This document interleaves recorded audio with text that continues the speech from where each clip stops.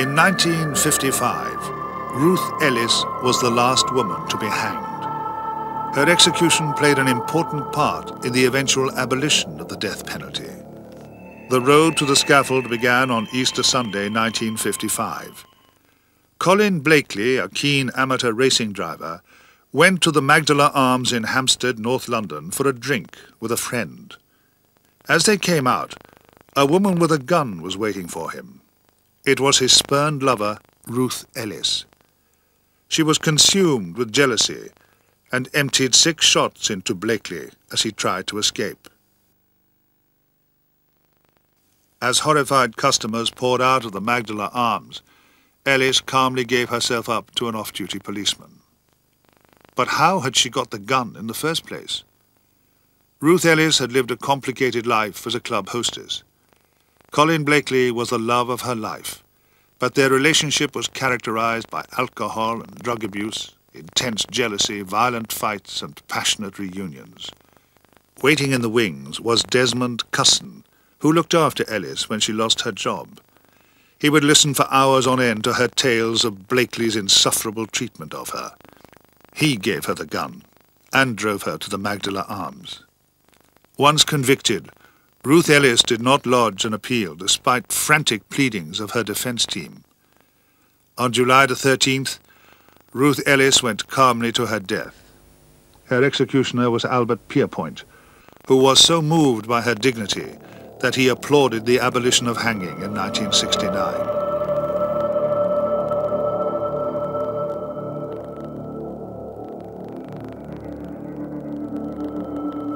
On July the 3rd, 1959, the South Kensington flat of American model Vern Schiffman was burgled. Over £2,000 worth of furs and jewellery were taken, along with her passport.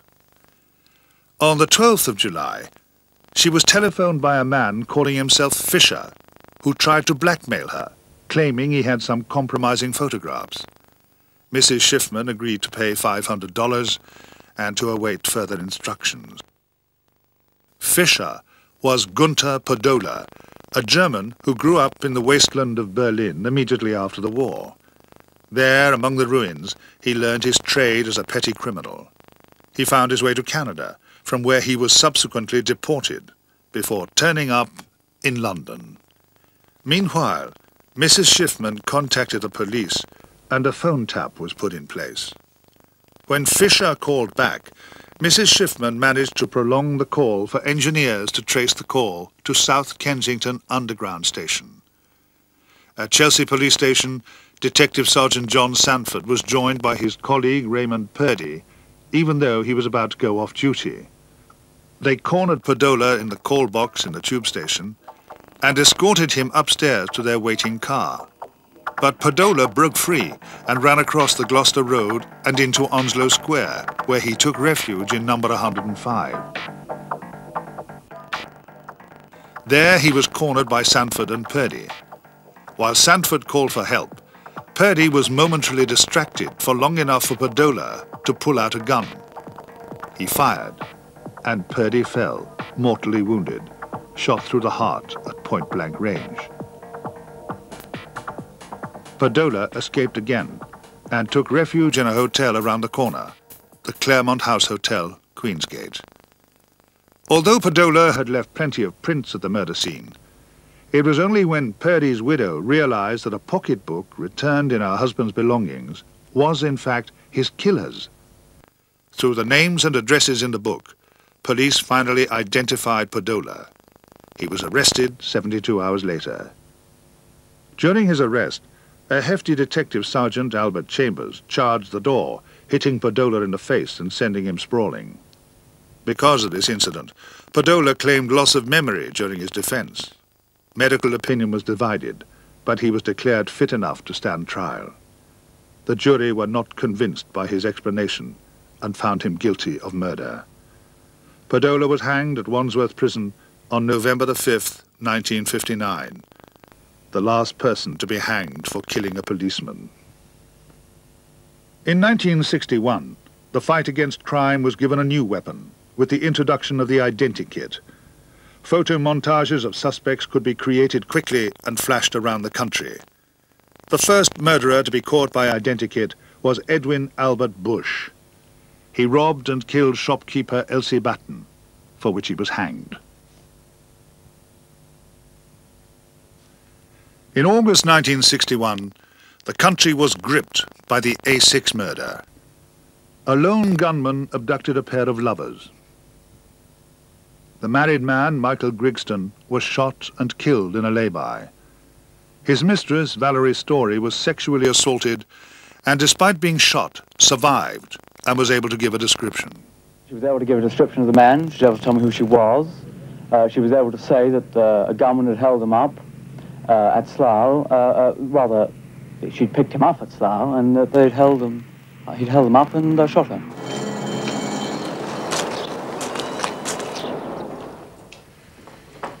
Although she had been shot 7 times, she immediately gave police a description of the killer. It was vital to the police at the time, but remains a central issue in all the disputes around the case since. We are anxious to trace a man of the following description: aged about 30 years, 5 feet 6, proportionate build, dark brown hair, palish face. Initial suspicion fell on Peter Louis Alphon, who stayed in the London hotel where cartridge cases from the murder weapon were found. Alphon gave himself up to the police, but Valerie Story did not identify him. She identified an innocent stand-in in the identity parade lineup, and Alphon was released. Then James Hanratty, a petty criminal, was implicated because he too had stayed in the hotel room where the cartridge cases were found. This time, Valerie Story identified him as the killer. At his trial, despite an alibi and circumstantial evidence against him, Hanratty was convicted. Hanratty was asked if he had anything to say. After a false start and a long pause, he said, "I am innocent, my lord, and I shall appeal." The black cap was draped on the judge's wig. "James Hanratty, the sentence of the court is that you suffer death in the manner authorized by law, and may God have mercy on your soul." At Bedford Jail, Hanratty was one of the last men to be hanged in the country. He protested his innocence to the end, a claim a growing number of people had begun to believe. His father campaigned tirelessly for years until his death, but to no avail. Wheels of justice turned slowly. In 1967, Peter Alphon gave the case a bizarre new twist. He called a press conference in Paris. Mr. Alphon, are you or are you not the A6 killer?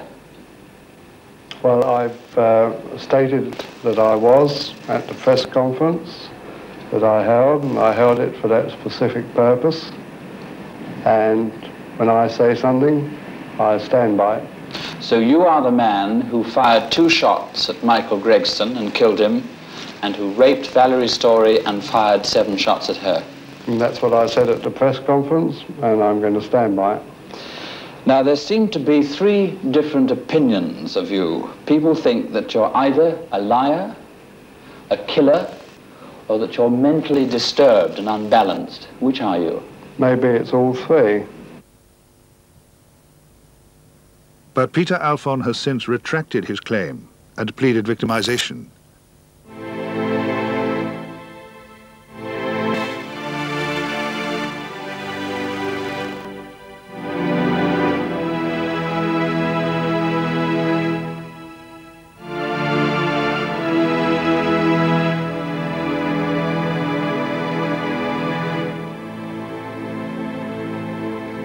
He said he knows who did kill Michael Grigston.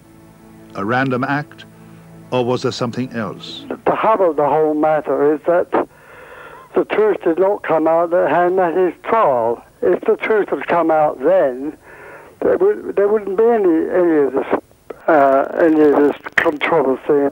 People sent, the gunman was sent. I know the people that sent him, you see. I made it my business to get to know the woman. And the authorities know who they are, and they knew from the outset. Whatever the outcome of any reviews, they can't change the outcome for James Hanratty.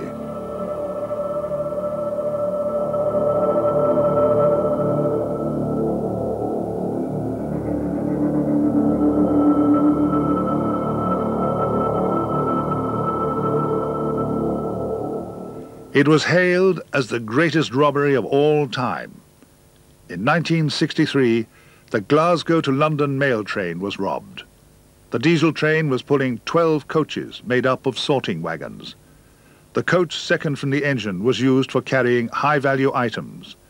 And on the night of the robbery, there were 128 mailbags full of notes of various denominations. Just after the town of Leighton buzzed, there was a dwarf signal known as the distant signal. It was showing amber, which meant the driver had to slow down. And the next signal on a gantry at Sears Crossing showed red. The driver dutifully stopped the train, sending his fireman off to a call box to find out how long the delay would be. At that moment, a gang led by Bruce Reynolds overpowered the team in the cab and uncoupled the first two carriages. The driver was then forced to drive the train to Bedigo Bridge, where the gang unloaded nearly all of the mailbags into a waiting truck. The haul was taken to Leatherslade Farm, the gang's hideout about 20 miles away. The gang left their fingerprints everywhere, and when they realized the heat was on, they panicked. Many were soon caught and given harsh sentences.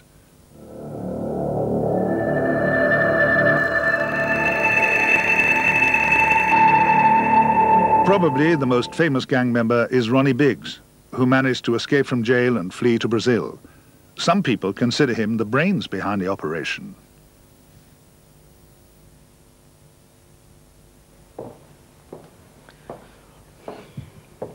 Oh. Ronnie Biggs, the brain of the Great Train robbery? I don't think so. One of his first robberies, he broke into a house during a snowstorm. He wanted to get out of his wet clothes, changed. Unfortunately, he left behind his trousers with his name and address inside. A little later, he went on to rob Red Hill railway station. He hid in the toilets until the middle of the night. To keep himself company, he took in sandwiches and a newspaper. About 3 o'clock in the morning, he broke out and robbed the station of £17. Unfortunately, he left behind the newspaper with his address on it. No, the brain behind the Great Train robbery was Bruce Reynolds.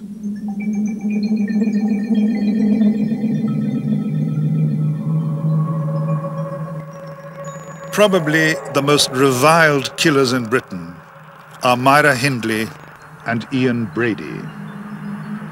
For 15 days in 1965, the nation was shocked into disbelief as their story unfolded. Over the previous 2 years, Ian Brady and Myra Hindley had kidnapped children, sexually abused them, and killed them before burying them in shallow graves on Saddleworth Moor, near Manchester.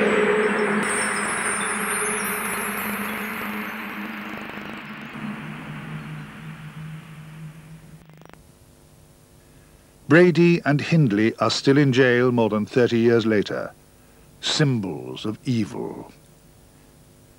In 1987, new interest was awakened in the case when Hindley announced that 2 further murders had been committed, and that both the bodies were also buried on the moors. Brady and Hindley both helped in the search. The body of Pauline Reed was found. Finally, a family could put their little girl to rest. The body of the other victim, 12-year-old Keith Bennett, has never been found.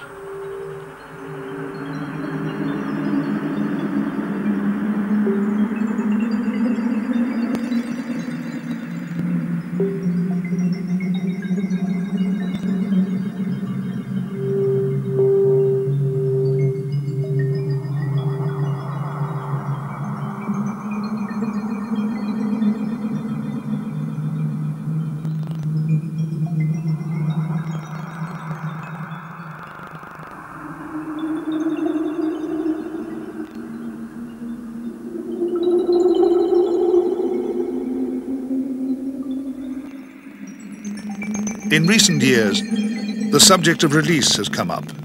Hindley and her supporters claim that she's served her time and is no longer a danger to society. I don't know anybody now who thinks Myra, no sane person who thinks Myra ought to be kept in prison until she dies. I don't know anybody who'll say that to my face. But lots of the public think that. What? Lots of the public think that. The so-called public, the man in the pub, what's he know about it? She looks for compassion. But ask any of the families of the victims. Would they want Hindley released? Would you? She should be in prison and left there to rot, because she shouldn't be on this earth at all. She should be tortured like she tortured them kids. I'm sorry, but that's the way I feel about her.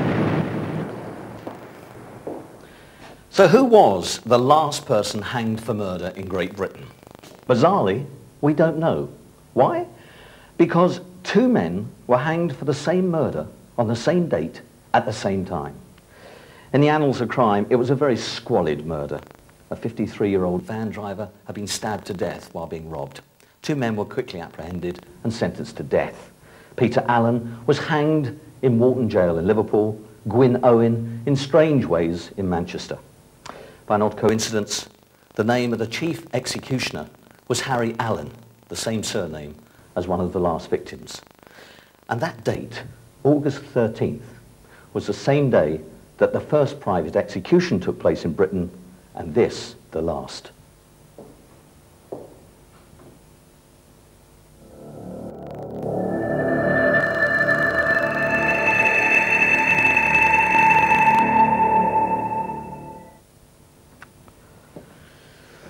A knuckle duster and a cosh. Very nasty. But it's much nastier than you think. It's actually a swagger, a cross between a sword and a dagger. These two weapons were actually carried by members of the Firm. The Firm was the name given to the gang led by Ronnie and Reggie Cray, the only identical twins ever to be tried for murder at the Old Bailey. In the 1960s, Ronnie and Reggie Cray became the most notorious gangland bosses in London's underworld. Their key to success was an appetite for violence that silenced rivals and bred loyalty through fear. However, that violence ultimately led to their downfall.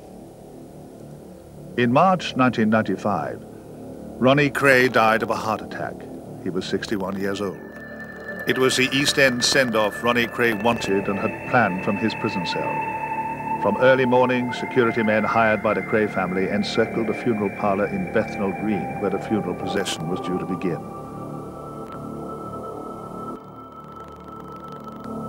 Among the floral tributes for the convicted gangster and killer was one from his twin brother Reggie and his celebrity friends. Reggie Cray appeared handcuffed to a prison officer, granted compassionate leave to attend his brother's funeral. The cortege took a route along the same streets that the Crays used to rule with their own special brand of terror. Thousands came out to watch the spectacle, although some were not impressed with the theatrical style.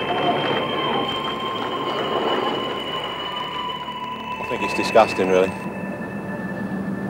He's obviously a local hero. There's a lot of people around here with suits in that I wouldn't have expected to see with suits on. I don't think it's right myself.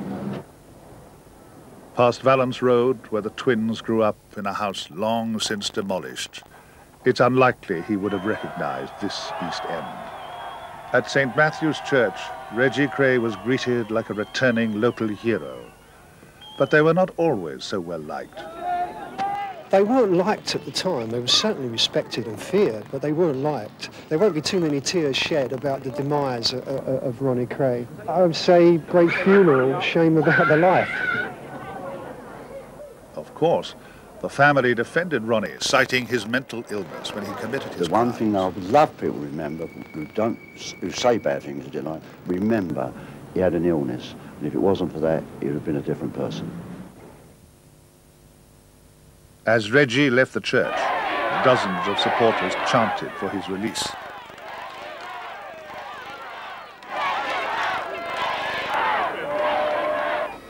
At the cemetery in Bethnal Green, Ronnie was laid to rest alongside his mother.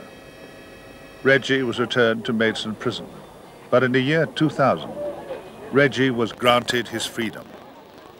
He is desperately ill with cancer.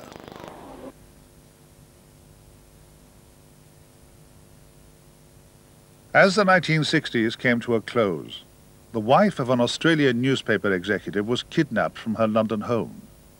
The police were faced with a crime unknown in Britain for hundreds of years, kidnapped for ransom. Despite her husband offering to cooperate, the body of Muriel Mackay was never found, although two brothers, Arthur and Nizam Hussain, were charged with her abduction and murder and found guilty.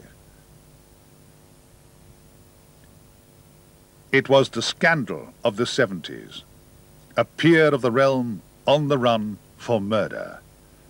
Police believe he tried to kill his wife, Veronica, but that he mistakenly bludgeoned his children's nanny, Sandra Rivet, instead.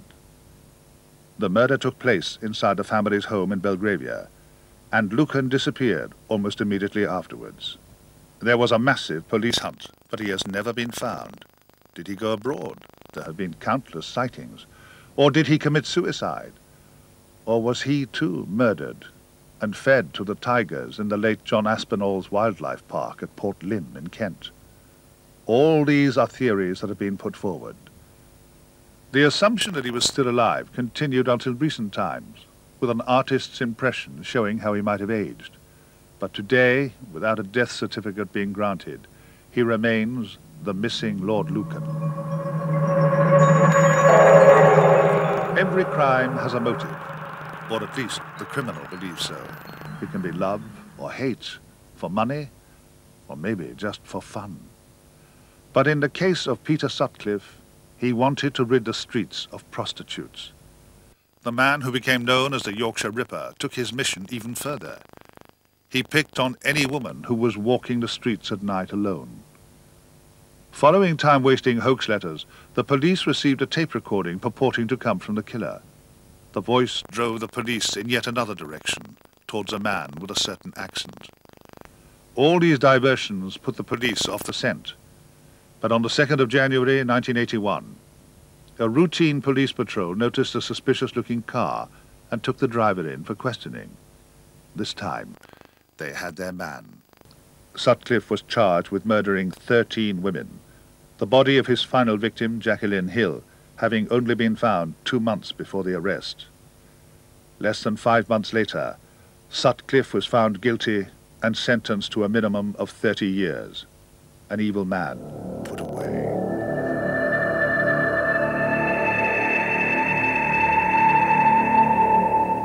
A Metropolitan Police uniform. Nothing particularly special about it, except it was worn by Britain's first homosexual serial killer. The ex-policeman's name, Dennis Nielsen. In 1983, the residents of 23 Cranley Gardens, London, complained to their landlord of blocked drains. They had no idea that within days the tabloid press would refer to the inconspicuous semi-detached as the House of Horrors. On Thursday, February the 8th, a plumber arrived to inspect the problem drains. He was sufficiently concerned that he informed his boss that the porridge-like mess causing the blockage might be human flesh. Upstairs in the attic flat, Dennis Nielsen knew that his past was about to catch up with him. When he was arrested the following week, he was asked if there was just 1 or 2 bodies. Nielsen replied that there were 15 or 16 since 1978. The search for his victims took the police forensic teams to Nielsen's previous address at Melrose Avenue in Cricklewood, where he had burnt his victims on large bonfires.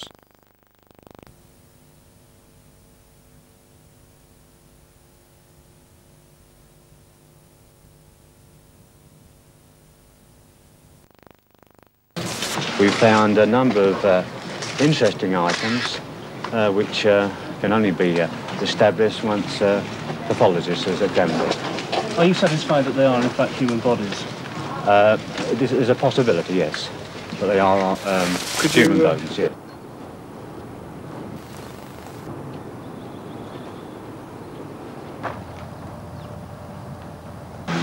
We have found considerable items of bone this morning and this afternoon, and we will continue with the search tomorrow. Part of the body, Superintendent? No, I'm sorry, I'm not scientifically minded, but I would think that probably one piece is from a hip and a small part of a rib. It appears as though the bodies had been burnt in the back garden before burial. is a possibility. Nielsen was a civil servant at the job centre in Kentish Town, but he was desperately lonely and would trawl the haunts of runaways and the young homeless looking for victims. He would then bring them back first to Melrose Avenue and then later to Cranley Gardens, where he would strangle them. Their bodies were dismembered and hidden under floorboards, in cupboards, or under the sink, wherever he could fit them. He enjoyed their company and would bring his newly murdered corpses out and talk to them or watch television with them. I fell asleep and I woke up and he was strangling me. And I passed out after sort of thinking. I thought that I'd got caught up in the sleeping bag which he'd warned me about, and I thought he was helping me out, but he wasn't. And anyway, I passed out from that, and I remember vaguely hearing water running and being carried, and I felt very cold, and I realised I was in the bath and he was trying to drown me.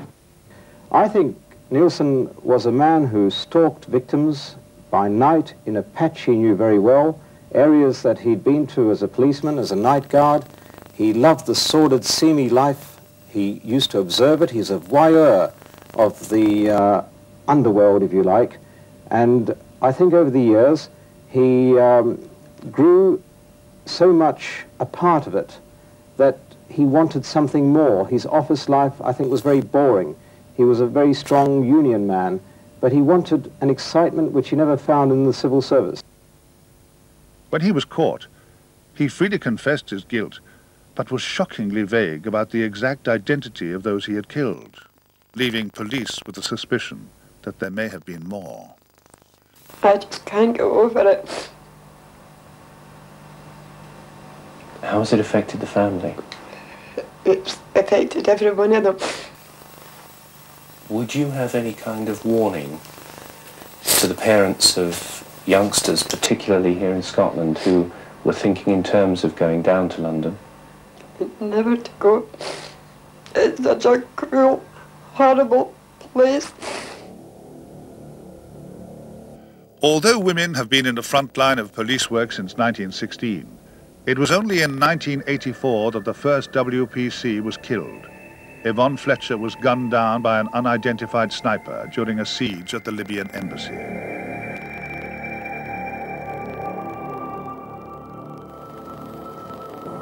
America is a gun community. Britain is not. And when a similar tragedy occurs in this country, it shocks even more. That is just what happened in a small market town one day in August 1987. The peace of Hungerford was shattered by a hail of bullets which left 16 people dead. Michael Ryan was obsessed by guns, but had no previous history of trouble with the law. But following the death of his father in 1985, he began to suffer from depression. On the 20th of August, all that changed. Why? We will never know, for Ryan shot himself before giving anyone an answer.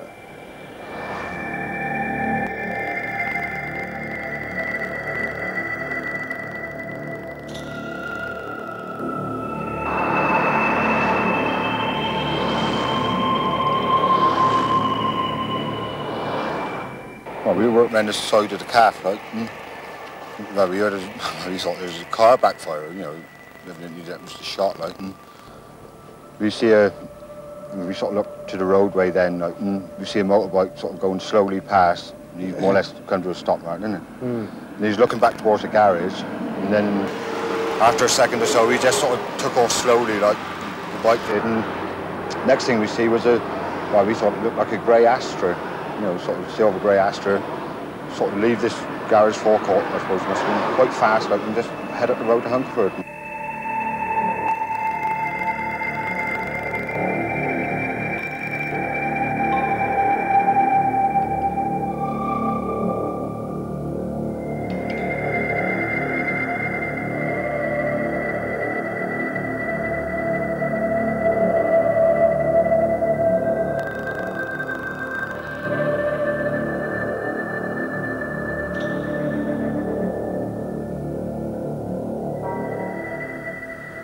Fire brigade were called to a house fire in north view, just a straightforward house fire. And when they got there, the guy suddenly appeared with a high-powered rifle and started shooting at them, and they obviously withdrew.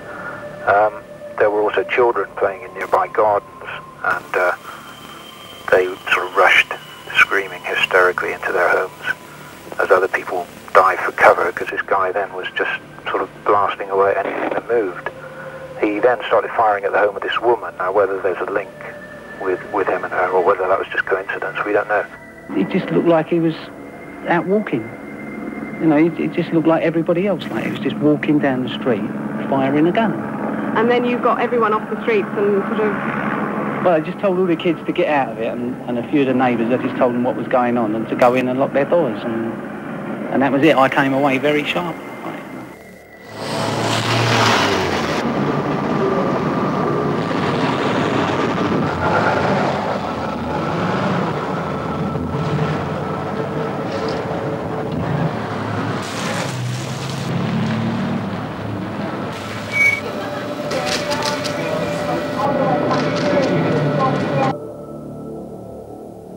The calls for tighter gun controls reached a deafening crescendo when the ordered life of a large primary school in the small Scottish town of Dunblane came to an abrupt halt at around 9:15 on the morning of Wednesday, the 13th of March, 1996. Police received a message that there was a gunman at large, having entered the school from the back of the site. 15 children died. Thomas Hamilton, a 43-year-old local man, walked into the school carrying 4 handguns. He went into Mrs. Gwen Mayor's classroom and started shooting. Within minutes, 15 children and Mrs. Mayor were dead. He then turned the gun on himself. As the news spread, parents rushed to the scene. Tears of relief flowed as many were reunited with their loved ones.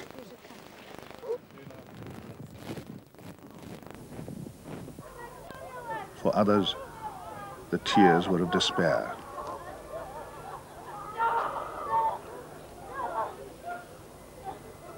Found out that at that stage I knew it was primary 1, and then I found out that it wasn't my daughter's class, and I felt relieved, and then I felt terribly guilty that I felt relieved.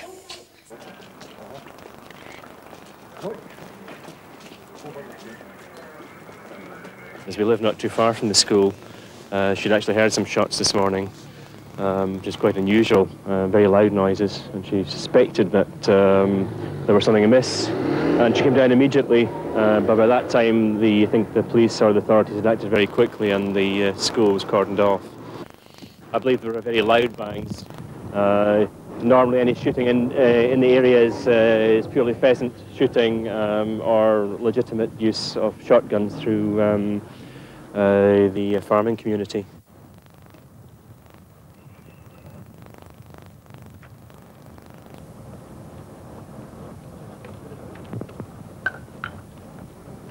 Well, she was a brilliant teacher, you know, full of life and cheerful, and you know, can't believe that she's gone. We had her the first year that she came to the school. Yeah, and she was first class. She was really friendly.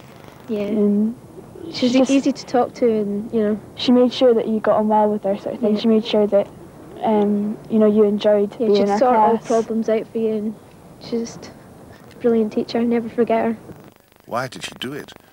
Why did he want to harm innocent children? The answer lies in Hamilton himself. He had run a boys' club which had been shut down. He partly blamed the teachers at Dunblane, who had been instrumental in the closure.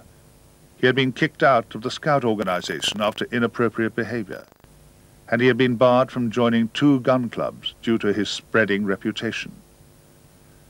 But this doubtful character still owned a firearms certificate. He still managed to join a gun club in another area. And on that March morning, he took out his anger on the children at the primary school. What happened after Hungerford didn't stop what has happened today. And I think what we should concentrate on is what a disastrous act this has been and the impact on the community.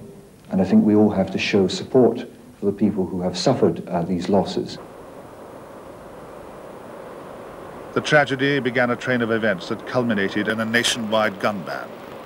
Thousands were handed in to police stations. But only time will tell if it cuts down on gun crime. Meanwhile, the pain of Dunblane is clear to see. The town is trying to get back some sense of normality. But the cruel murder of 15 innocent children will never be forgotten.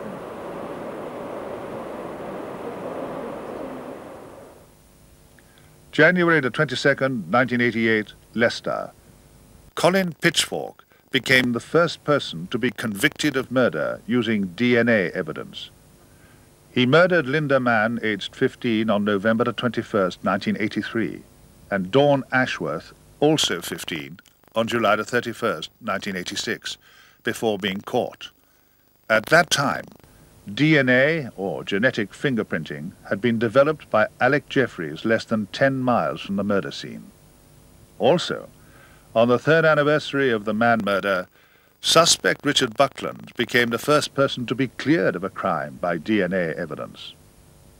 One of the people who was interviewed during the ensuing house-to-house inquiries was a 25-year-old baker, Colin Pitchfork. He had previous convictions as an inveterate flasher. In January 1987, police decided to DNA test every male in the district between the ages of 17 and 34. This became known as the blooding. One of those scheduled for testing was Colin Pitchfork. He worked as a baker in Leicester. At the end of January, he persuaded one of his colleagues at the bakery to undertake the test for him. He explained to 24-year-old Ian Kelly that because of his history of flashing, he was afraid that the police would try and frame him for the murders. When Kelly failed to be convinced by this argument, Pitchfork explained that he couldn't take the test because he had already taken it in place of someone else. On the evening of the 27th of January, Ian Kelly gave blood and saliva samples to police using Pitchfork's identity. By the 1st of August, many thousands of samples had been sent to the Huntingdon laboratory for processing.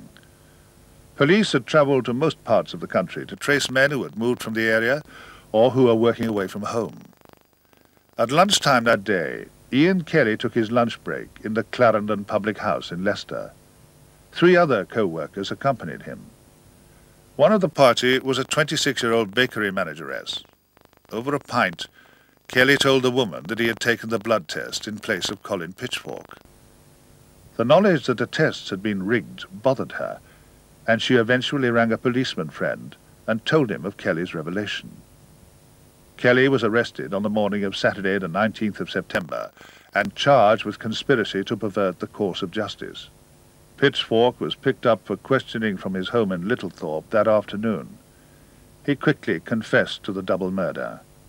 On the 22nd of January 1988, Colin Pitchfork pleaded guilty to the murders of Linda Mann and Dawn Ashworth, 2 charges of rape and 1 of conspiracy. He received 2 life sentences for the killings, 10 years for each of the rapes, and 3 years on the conspiracy charge. In 1991, Albert Dryden committed the first murder live on British television when he shot a local planning officer who had come to oversee the demolition of Dryden's illegally built bungalow. When Robert Maxwell bought Ivy Needham's company, he literally went on the record promising her a prosperous future.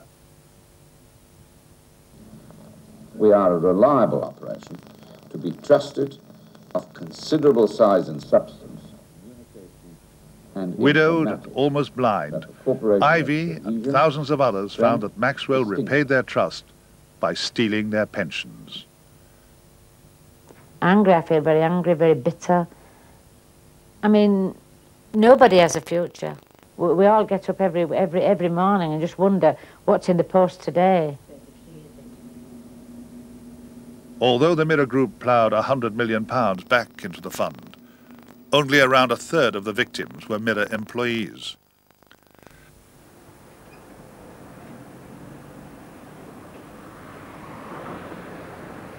Clearly, the directors of a company have the company's interests at heart. If they are also trustees of the company pension fund, then there must be a conflict of interest. And we believe that that shouldn't be allowed to occur, that there should be safeguards which prevent those sort of scenarios taking place. It's really a question of where we go next now. And I think in particular what I'd like to see is the fact that if a company goes into receivership and therefore their pension scheme has to be wound up, that the cost of that winding up doesn't fall on the poor pensioners who've already had the blow of losing their jobs. The cost should either be met by some central government fund or be a charge on the receivership of the company. Your pension is as safe as the trustees of your scheme are honest.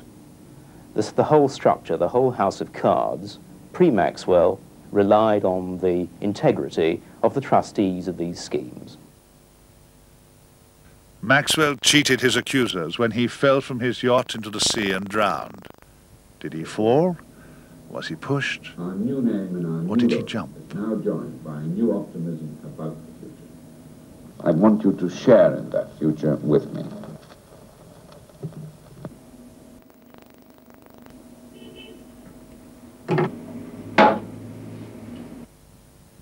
Just 6 hours after arriving in court in 1992, Tony Tier heard a judge sentence him to death, the only permissible punishment for murder in the Isle of Man.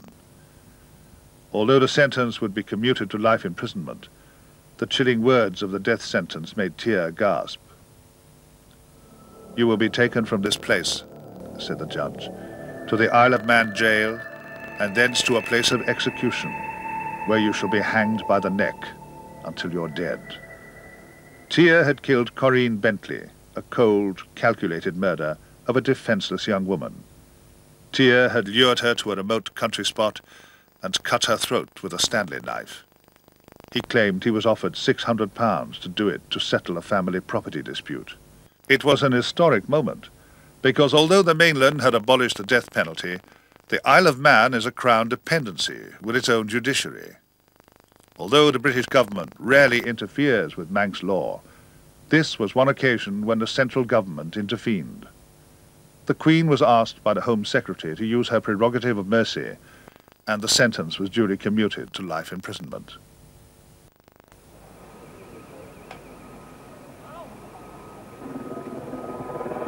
This was the deadliest attack in the history of the Troubles in Northern Ireland. The sheer loss of life, men, women and children, has been deeply horrifying for the people of a small province who have endured much, but never on this scale. 7 hours after the explosion, the authorities were still not sure exactly how many people were dead and how many lay injured in various hospitals across Northern Ireland. What they do know is that a car bomb exploded in a main street of a busy market town. All that was left of the car was its blackened, twisted remains. When the bomb exploded, families were in town to shop and to enjoy a festive parade. People getting on with their lives. A hoax bomb scare further up the road resulted in the police unwittingly urging the people towards the real bomb. The blast sent debris and glass scything through the packed pavements and shops. Inevitably, friends, families, neighbours, and those whom fate had placed elsewhere when the blast happened rushed to the scene. They were confronted with a scene of utter devastation and carnage. Bodies of women and children, hands lying up in the middle of the road. People are asking me for help, and there was one lady, her arms were just hanging off, and I mean, there's nothing I could do, you know, you just felt helpless, you know, saying to them, the ambulance is coming now. Although the ambulances arrived quickly, the helpers also commandeered cars, buses and vans to ferry the injured to the local hospital. It was soon inundated. Those who were beyond medical help were taken to a makeshift morgue.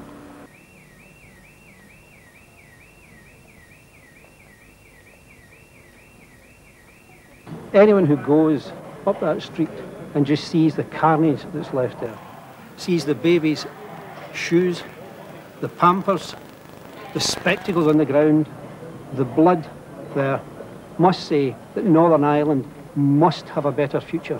There is no cause served by this except the cause of the people that carry out just bloodlust. 1 Although Omagh was a mixed town of both Protestant and Catholic communities, with little or no history of conflict, the blast brought the two communities together, their shared experience, Northern Ireland's greatest tragedy.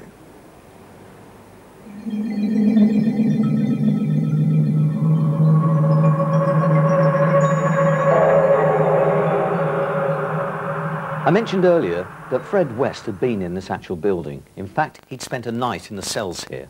He'd been accused of abducting a young girl, but unfortunately, he was let off scot-free. West was a builder, and these are some of his tools. They were actually found in the basement of 25 Cromwell Street. When police arrived at 25 Cromwell Street, home of Fred and Rosemary West, to investigate rumours of pornography and child abuse, little did they know what they would find. The Wests were exposed as Britain's worst serial sex killers.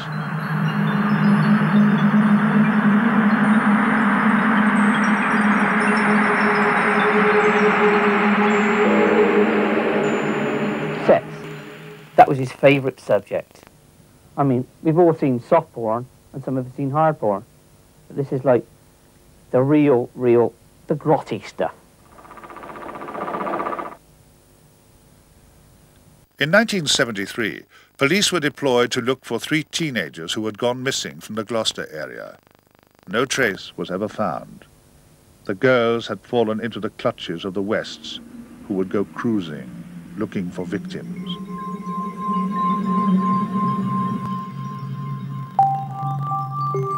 She said, when he's got a woman companion with him, it makes it easier for the victim if they go and pick up a girl. Because Rose is with them, she doesn't hesitate to say no because there's a woman and a bloke in a van. Over the next 6 years, the Wests tortured and killed 5 more girls in the cellar of their home. Fred West using his expertise as a builder to conceal the bodies.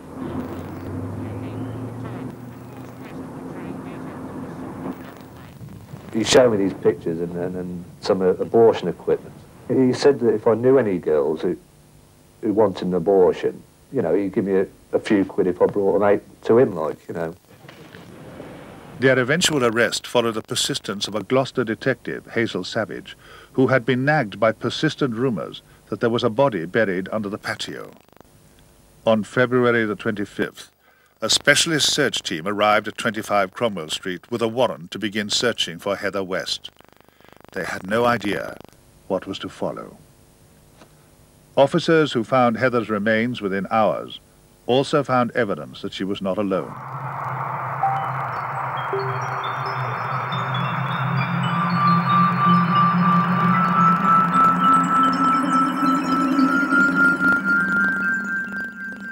Fred West was brought back to the house and questioned.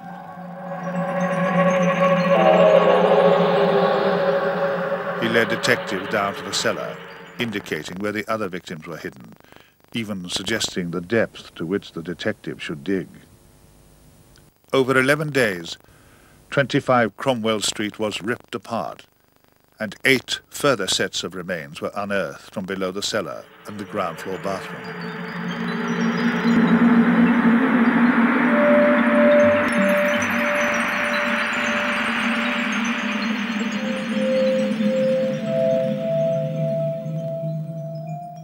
No one will ever know how they died or what suffering they endured. As forensic scientists worked to identify the victims, Fred West tried to claim that he alone was responsible for the deaths. During more than 100 hours of taped interviews, he adamantly denied that Rosemary West knew anything about the murders.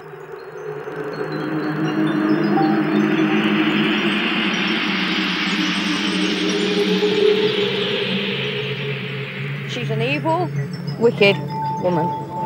And I am absolutely delighted. The tears of frustration because we missed it, but the tears are also of joy that she's going inside and she should never, ever, ever come out.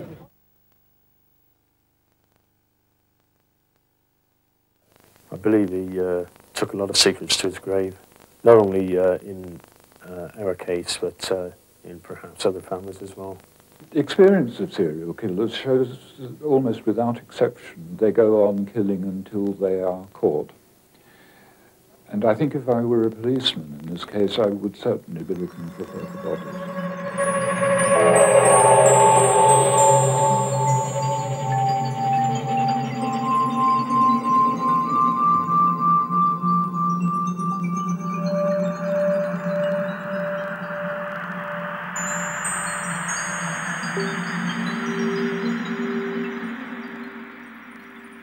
Justice may have been done, but his suicide left painful and unanswered questions, questions that only Rosemary West will be able to answer. But as the 20th century came to a close, a new serial killer was exposed as not only Britain's most prolific murderer, but quite possibly the worst the world has ever seen. Dr. Harold Shipman was a doctor at Hyde, Manchester, who thought he could play God by ending the lives of his elderly patients with lethal doses of morphine.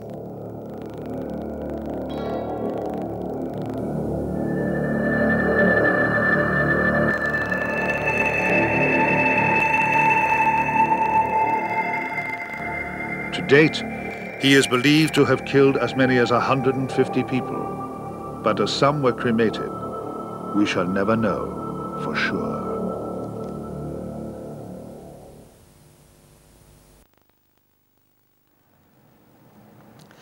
That ends our journey through the landmarks of crime. We've tried to show you some of the first, the last, and the superlatives. As we go into the second millennium, no matter what happens to the methods of crime for the police or the criminal, there's one thing I can guarantee you, that the stories will continue to be fascinating.